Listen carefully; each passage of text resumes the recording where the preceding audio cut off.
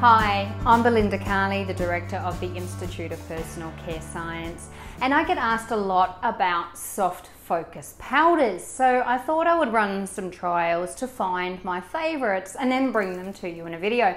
Now, I actually studied 8 different materials, and in this video I'm going to show you my 4 favourites. These are ones that I've used in bases that were compatible for each material and using amounts specific to each material based on supplier recommendations and to get a relatively good effect in the finished product. Let me show you my results. These are the products here. Now, these 2 here were using materials that can be classed as natural and can go into natural products. These here we're using some synthetic materials. So it depends on what your company philosophy is. You have got a bit of choice.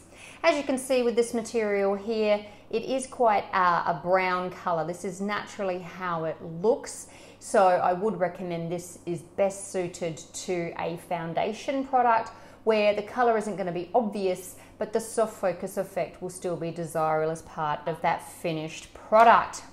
This one here was very easy to use, and this one actually had the best results, so I'll talk you through that one shortly. And this one here suits oil-based products only. So let's take a closer look at the results and the products. Here is the first product I gave a thumbs up, and this is Vivapure CS4FM.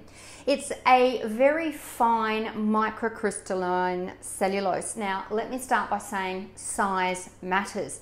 When you're creating a soft focus product, you're actually wanting some light reflective properties. So the incident light comes in and then it's reflected off. And the powder substance or the material used needs to effectively fill in that wrinkle or that fine line and deflect the light effectively or give it a matte effect.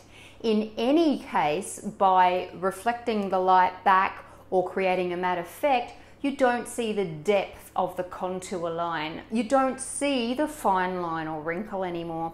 And that's how they pretty much all work. So size matters because it needs to be a really microfine particle size so that it can effectively smooth over those fine lines and wrinkles and give a really even, visible result. Now, this particular material impressed me because I've worked with various natural soft focus materials, and I've got to say some of them don't live up to the brochure claims, but I really liked working with this material. I only needed 2% to provide the results you see on the screen, and I put it into a very simple emulsion base. It didn't ball up, it didn't cause any chalky or white effect on the user during application. It simply worked. The next material I want to introduce you to that I gave a thumbs up was the Netpure Fiber HS50. Now again, this material works on a similar concept. This is the browner looking product that really suits a mineral foundation.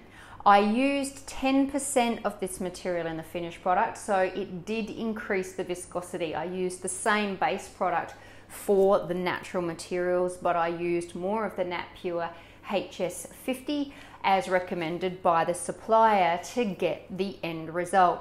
As you can see from the images, it also works really effectively and would suit a liquid foundation product. When formulating with this material, it does of course increase the bulk of the product.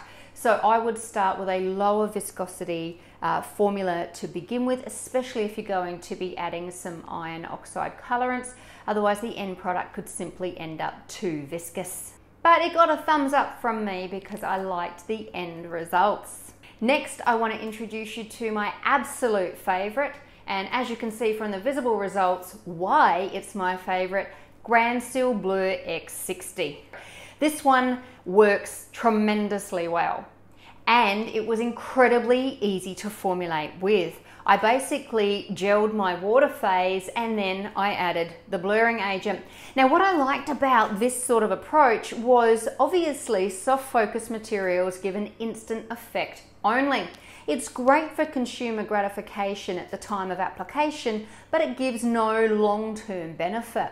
With this particular material, because the formula and the way it was created and the way it gets added to a formula is so simple, I could add so much to this formula easily and effectively and still have a very stable end product. I would be able to load it with some long-term actives and give my consumer some instant gratification as well as long-term benefits from any actives I select.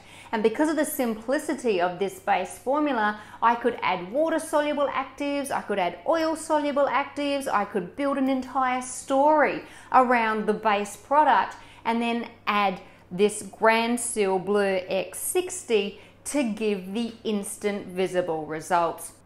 Now, I did use 30% of the SIL X60 in line with the supplier recommendations, but like I say, I could add it to a very simple gelled water-based product. I could add all sorts of water-soluble actives in that phase. I added the SIL X60, and then I could add all sorts of oil-soluble actives if I want to the oil phase as well. And I ended up with a very delightful and sensory pleasing finished serum.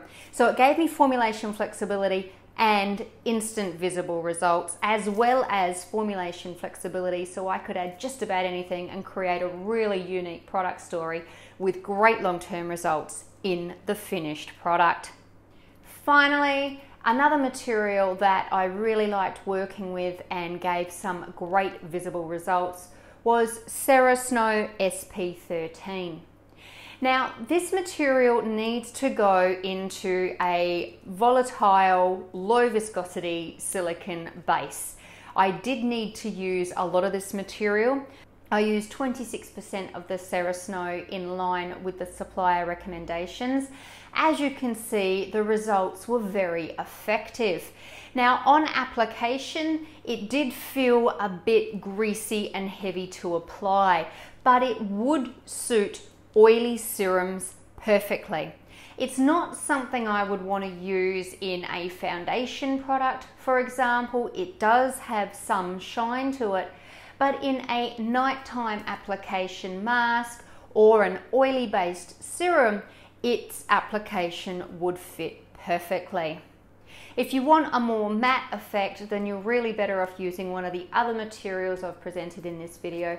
But if you're looking for a material that will help bring viscosity, and it does bring a gel to the end product because of the input used and the way it provides its optical blurring effect, then saris SP13 is worth a try. Now, I've got all of these formulations that I used in Dropbox. Just contact us for the link to all of these free formulas. I'm happy to share them with you. Like I say, I actually tested more materials than I'm presenting in this video, but I picked these materials because, as you've seen, the results speak for themselves.